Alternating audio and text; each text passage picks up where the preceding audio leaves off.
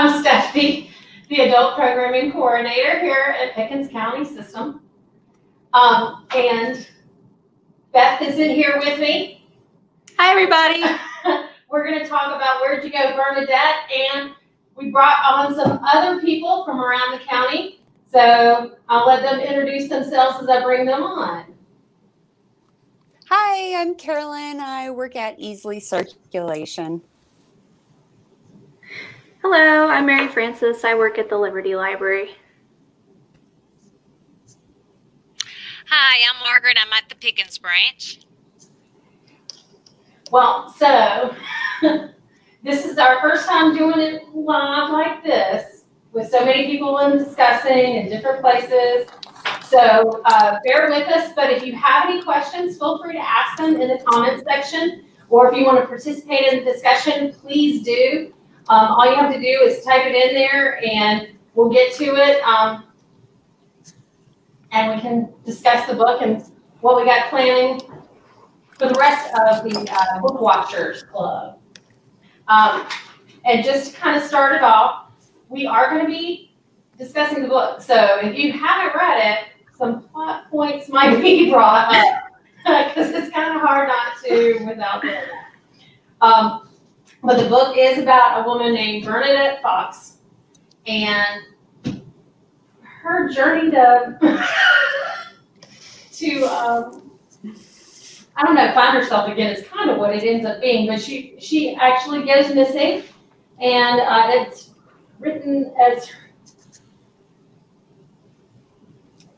It's an epistolary novel. That's the word. So I knew that's what you were looking for. That's exactly what I was looking at for. And I keep turning behind me because Beth is actually sitting behind me. So if I do something weird like that, it's actually around my corner. But at its core, it's about a woman who disappears, both literally and figuratively. Were y'all able to relate to this book? Yeah, I think there's times in your life where you go through kind of losing your passion, or you get burnt out, or hurt, and you can't even do the things that you like to do anymore. I think that's very relatable. Yeah, I felt bad for her. Yes, me too. Beth might have felt slightly different sometimes. Well, I didn't relate to her at all because the life experience is so different. Mm-hmm. But Mary Frances, I think you're right. I think I could relate to the idea of losing passion. She is a very kind of different person. So yeah. I could get that. Like, it's hard to get on her wavelength. Yes. Well, too, she created such a masterpiece in her mind with that design, and then to have someone demolish it, so. While she's on vacation. I'm sorry, I didn't hear you. Oh, like while she was on vacation. It was demolished while she was vacation. Yes. Like, I mean, she came home into nothing.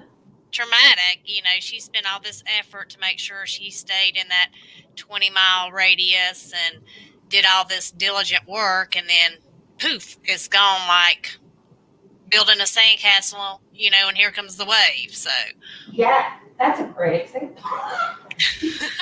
That would be it would be heartbreaking, and it felt like it was also like when you do find out that she had miscarriages, that it's kind of like her first baby that was ripped away from her, and so I can imagine how that would just really torment you.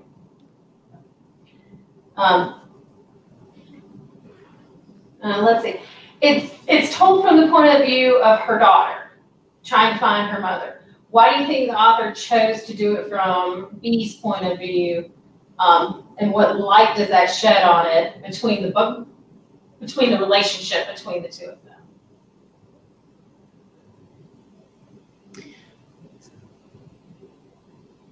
Someone's going to say something. I don't want to cut anybody off. Go ahead. I was just going to say that having her daughter tell the story makes it a little bit more impartial, because I didn't think anybody in this book was likable, and everybody is confused and coming from their own lens, and it seems like B was the only character with all of the information. It made it kind of more mysterious too, like from a child's point of view. Like she doesn't maybe understand everything that's going on, although she is kind of older. Is she a middle schooler? Is that right? Yeah. Yeah. I think she's like 14. But it doesn't, she's been through so much that she's kind of an older 14. Yes. Yeah. Like there are some Right. 14-year-olds that I would not trust with any of this information. Well, and even a mature 14-year-old isn't necessarily going to understand the level of mental illness that Bernadette is functioning at. Yeah. And only because you did say that, I had it way further back. But so do you think Bernadette was actually crazy? Do you think it's just that she had too much and she really just needed to regroup? I mean, I feel like there was some mental illness involved in that. The depression had just taken over her life, you know? What do y'all think?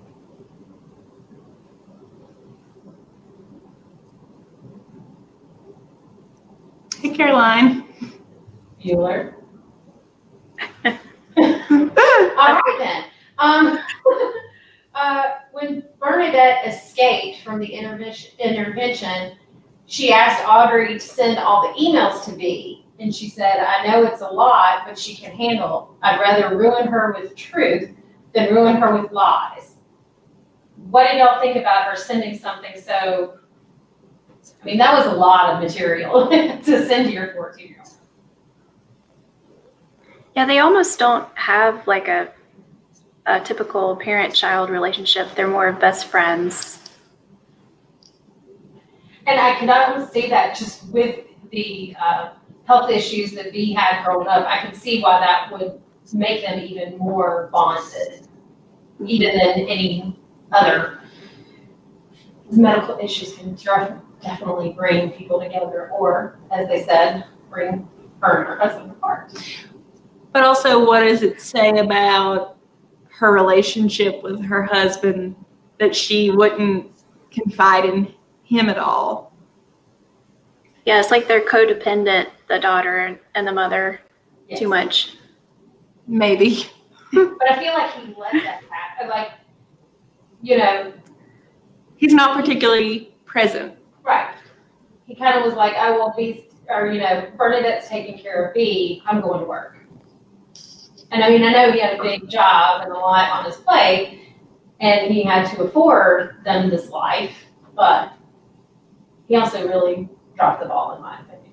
Well, I think gender dynamics really played a role in the novel, especially because Bernadette is an architect, and that's a male-dominated field. So choosing to place her in a male-dominated field where she falls to the bottom and then is struggling with her husband, who is also in a male-dominated field, really brought in gender politics in a way that I maybe wasn't originally expecting.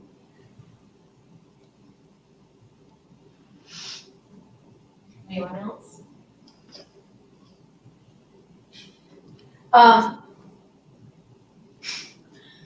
Guess Caroline's just not connecting with us today. She's trying. She's trying her damnedest.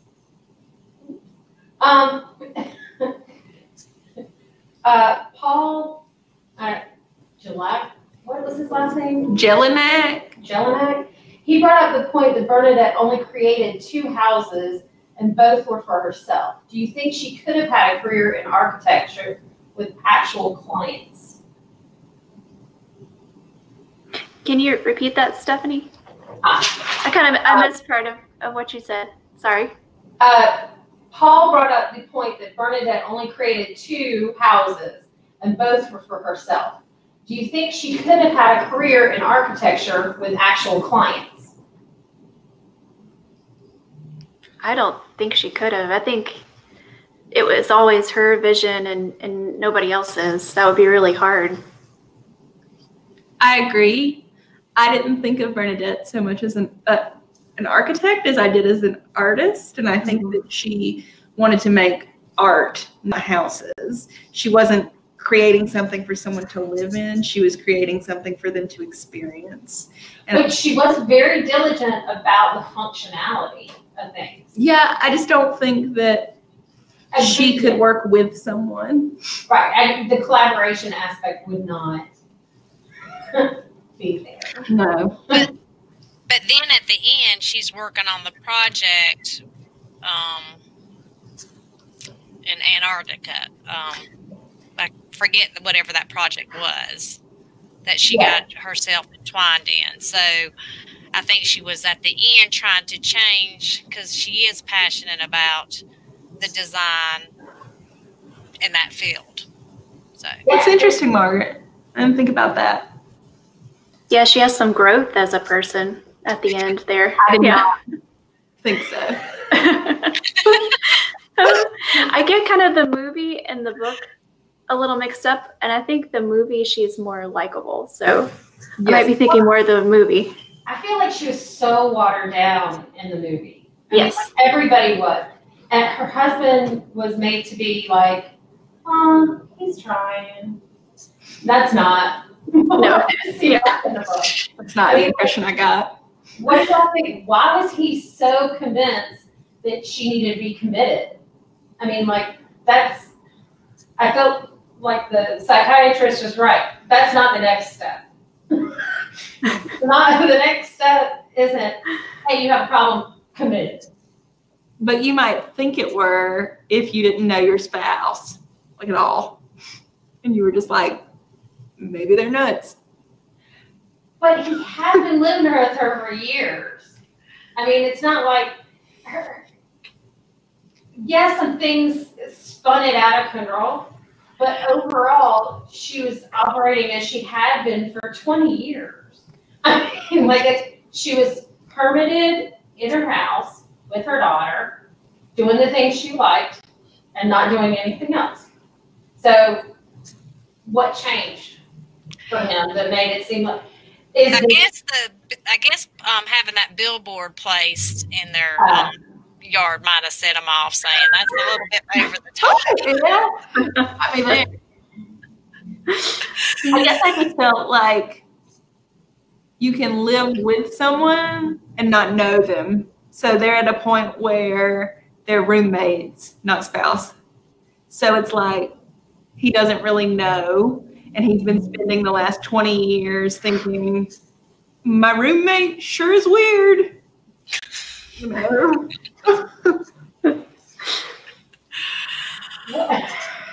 What did y'all think, honestly, about the billboard?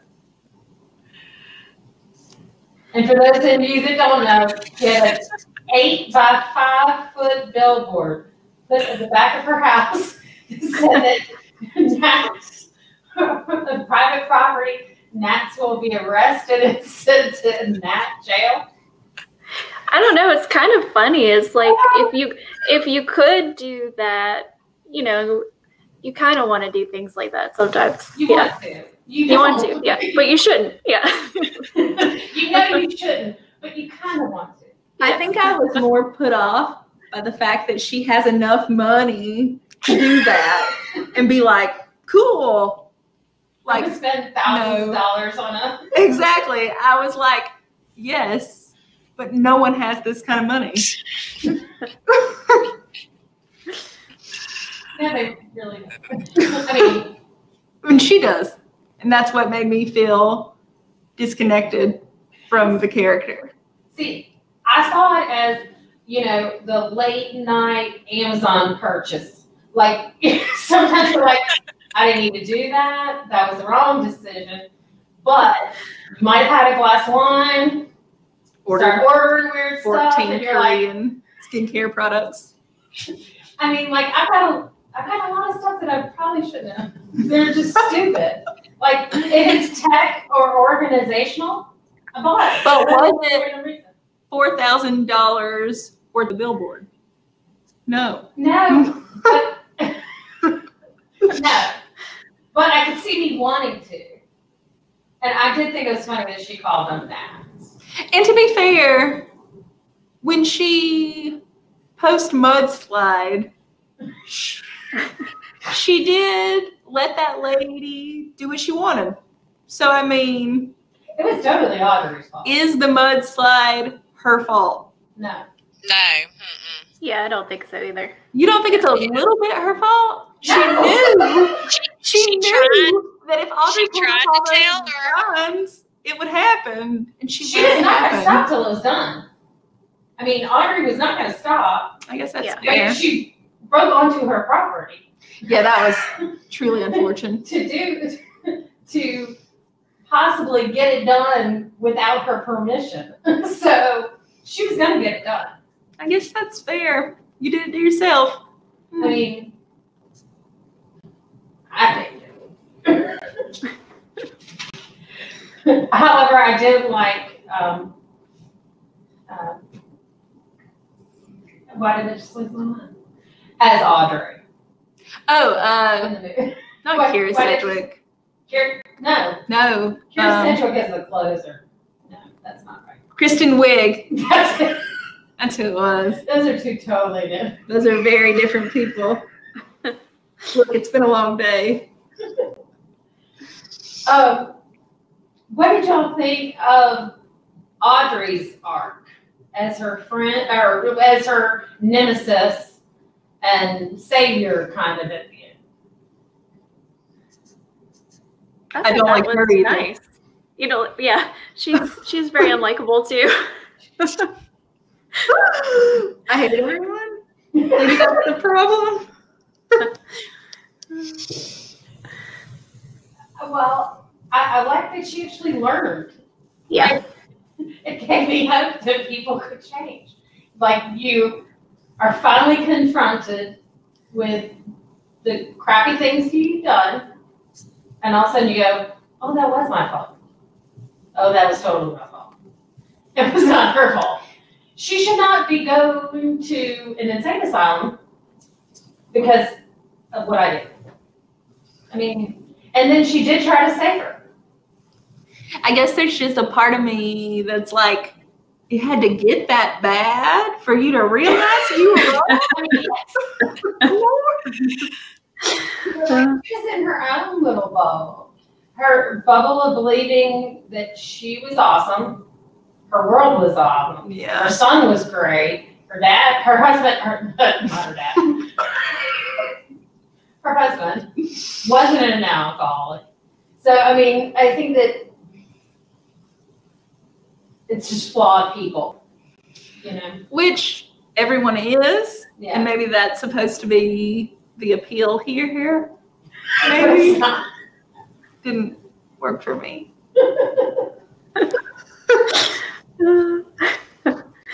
And they made people flawed, and then in the movie, they made them better. Yeah. Yes. That made me angry, because I was like, you took the worst characters and made them good, and I don't want that. Yeah, they really changed it. And they really shortened how long she was missing for. Yes. It's like she was only gone for like 3 days. It kind of seemed like. Yeah, I agree. I mean, she was gone for weeks. Yeah, like they Weeks, thought she was weeks. dead. Like it was mid-January. And then like in the movie, they're like, oh. she was Remember on yesterday when Bernadette went to Antarctica? Yeah. And I had mentioned this to Beth earlier, but I didn't like that the movie started out with the ending of the book. Like it started out knowing she was in Antarctica. Africa. I don't talk about Antarctica much. So it's just not going to talk about all Africa that much either, but more than Antarctica. But I mean, she was there. They said the quote about, or not the quote, but the phrase about you stop noticing things and you don't appreciate as much. And that's like how the book ended, but that's how the movie started. So I kind of felt like, what's the point? We know where she is. She's in Antarctica. Well, when we chose this, I felt like it was marketed as a mystery, and that is not what I got when I read it. So, what about anybody else? Did y'all think it was a mystery? No. It kind of, I don't know. It kind of reminds me. I'm trying to think of what it's similar to, like some kind of play where everyone's got really terrible problems. Kind of like a Shakespearean play or something. Like I wouldn't. There's lots of little, humor in it, but I wouldn't say I think of it like a mystery. It's kind of more psychological or something. Did everyone here read it, or did anyone listen to the audiobook? I listened to the audiobook. How was that different? I liked it because to me it was more of a comedy than a mystery. I mean, I could just picture her getting the vest in the mail with all those pockets, so she was prepared to travel. She needed a pocket for her passport, and all this stuff. So, I mean, it was comical to me, not such a thriller or mystery type thing. So, and Caroline made me want one. Caroline mentioned the same thing. Yeah. She listened to the audiobook and she said it was funnier. But I didn't think the book was particularly funny. Maybe because I read it. I felt bad. I saw mental illness being mocked and not treated accordingly with respect to deserves. That's what my mind. Well, I mean, she had trust in her personal assistant to take care of whatever she needed. So, okay, and they did. They did get her all that stuff. They followed through with everything they said they were going to do. I mean, yeah, they might have taken more money, but they did give her everything they wanted. I would really love if someone mailed everything I need to my house. yeah. That'd be great. Cassie says that she listened to the audiobook too, and she loved the narrator. Oh, She said it was Liz Danes. I didn't know it was Liz. That makes okay. Gonna have to listen to it. I know. Now I'm interested. And Cassie also said it was definitely more comical than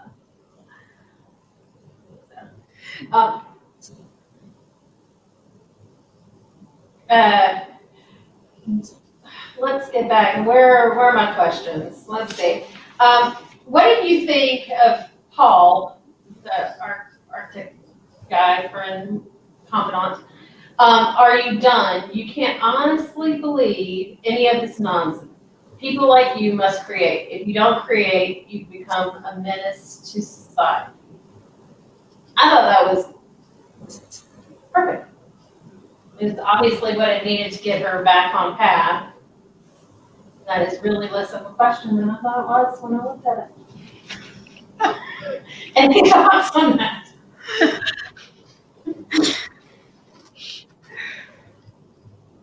I liked that guy. He wasn't even in it much. Maybe that's why you liked him. I like Paul. He's not one of my favorite people. I honestly don't remember Paul. But it's been a while since I read the book. Paul was played by Lawrence Fishburne in the movie. Yes. Yes. That's what I remember.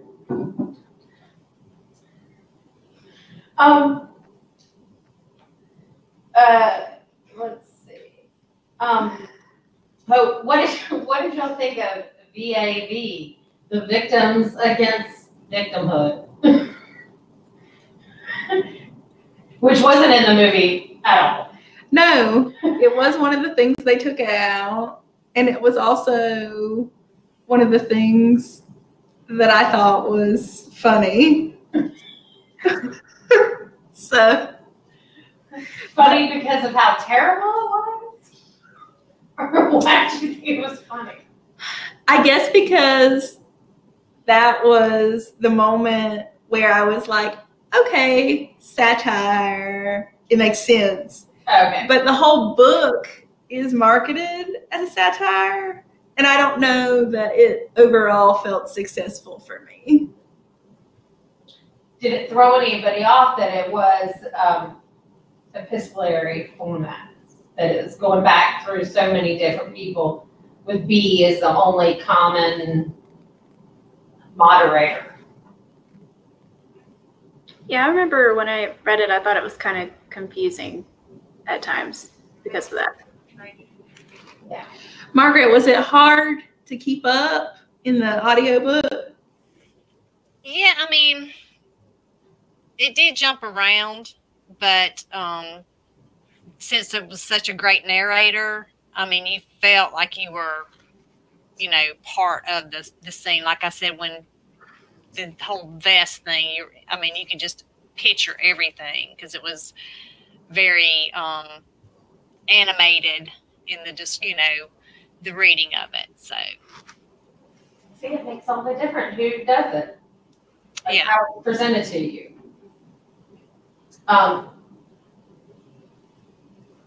What did y'all think of Bernadette and Elgin's marriage? Is it dysfunctional?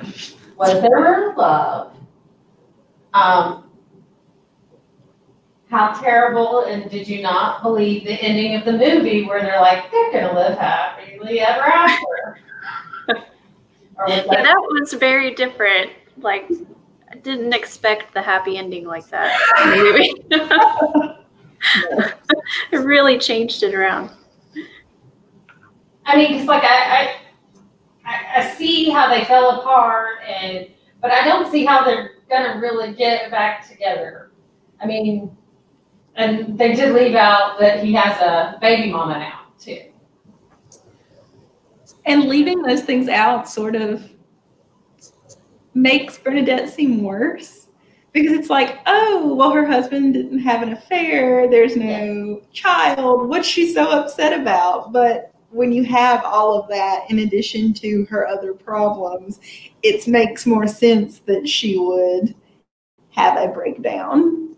And to be honest, Bernadette still didn't know there was a baby. I mean, like, when they found her in Antarctica, she still didn't know about that part. She just assumed they were sleeping together. Oh.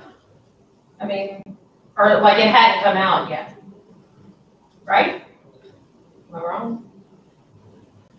No, I think that's right. I think. So I think that will definitely be a revelation for her. And then you bought her a house. Really? Sounds like a fancy house. Yes. Probably a craftsman, Well, which I I mean, actually love. he has a lot of money. He can. He can. I mean, number 4, TED Talk. Sorry. What did you guys think about the TED Talk? Did it resonate with you in any way?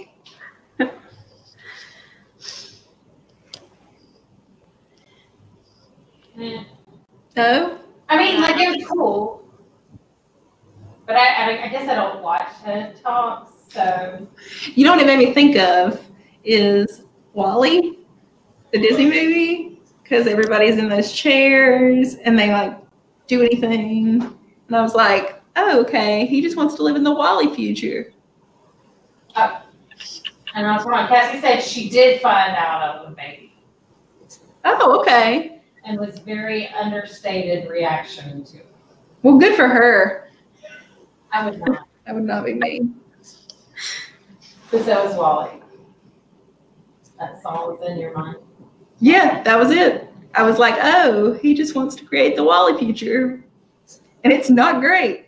But I think that was just part of his job, being designing the Samantha 2 with his Microsoft job or whatever. I think they just sort of had some filler in there to give us some more background of his character and what he did. Right. And I think it's important for how Sue Lynn sees him because that TED Talk figures into this imagined version of him. Mhm.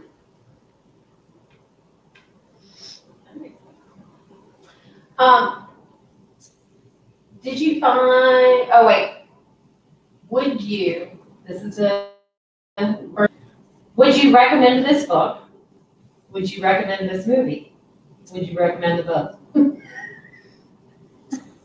I would recommend the audio over the book. So it would be a good book to suggest to somebody going on a trip. Hey, you're going on a road trip. The audiobook is good. I thought it was easy to read, and I read it quickly, and I think it would be good for like going to the beach. But as far as like, I love this, no. Yeah. That didn't Yeah, happen.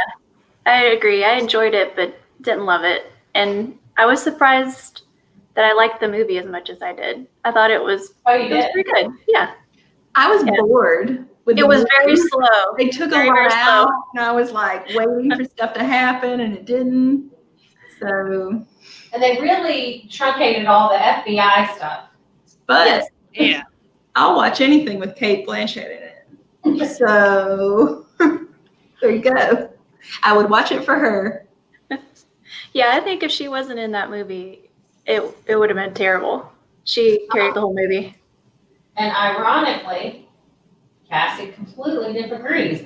She did not watch the movie because she did not think Cate Blanchett was the right choice for Bernadette. Who do you think would be? Yeah, who would be the right choice? All right, let's see what she says.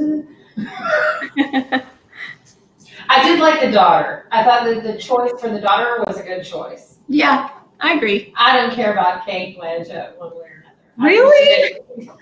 I just never did. I mean, I don't dislike her. Well, I love her enough for both of us. So, although for a minute, I did think they were going to get Sandra Bullock to play her, and I think that could work. Oh, she said Emma Thompson. Oh, that's a good one. That would be good. All right, so your choice was approved. I would accept that. I also love her. What about you, Margaret? So you would recommend the audiobook. What about the movie? Like Beth said, I kept on expecting things to happen, and they didn't. So, You were kind of like, when's it going to end? Ready to Like if sandwich. it's on, you watch it maybe, but if something else is on, then you switch the channel. yeah. And it is on Hulu, so you can also watch it there. Oh. Just so everyone knows, if you have a Hulu subscription. Anything else? Any burning questions anybody else has? I had some recommendations. I did this last time. We talked about books that if you enjoyed this and you were looking for something similar, you could reach out to. So there's Dear Committee Members by Julie Schumer, which is also an epistolary novel. So if you really loved the format of this book, if you thought it was easy to read, it was fun, it was approachable, that would be a good choice for you. The Pull of the Moon by Elizabeth Berg has a very similar story. It focuses on mother-daughter relationships. So if that aspect of the story was appealing to you, then maybe it would be a good fit. And if you liked it, the last one is Today Will Be Different, which is the other book by Maria Semple. And these are all books that we have here at the library that you can check out. So if you enjoyed this, Book Watchers, and you wanted to engage with more material like it, those are options for you. And we'll post them in the comments below in case you didn't get all that and you didn't want to write it all down. Completely fair. We'll post it in the link. And next time, it's going to be September 22nd. We'll be doing Fahrenheit 451 by Ray Bradbury. I picked it because September is banned books, and so we want to celebrate the right to read by choosing a book about burning books. And if you don't want to read, but you do want to look at Michael B. Jordan, he is in the movie. Which is a good alternative. But yes, we actually both got the Michael B. Jordan version of Fahrenheit 451, as well as the 1966 with Oscar Werner, Julie Christie, Sarah Cusack. Wonder if it's related to John. Maybe. I love John Cusack. I love everyone apparently. Let's just pretend he is. Or she's Sarah. A gender neutral name. Yeah. But anyway, so you can watch either or both of the movies. We have extra copies of all of the titles. So feel free to join in with us next September. Yep. See you guys then. I guess this September. I don't know why. It's been a long year. Yes. It has. But thank you all for joining us, and I hope everybody had a good time. Have a good day. Thank you. Bye. Bye. Bye, Margaret. Bye, Mary Frances. Bye. See ya.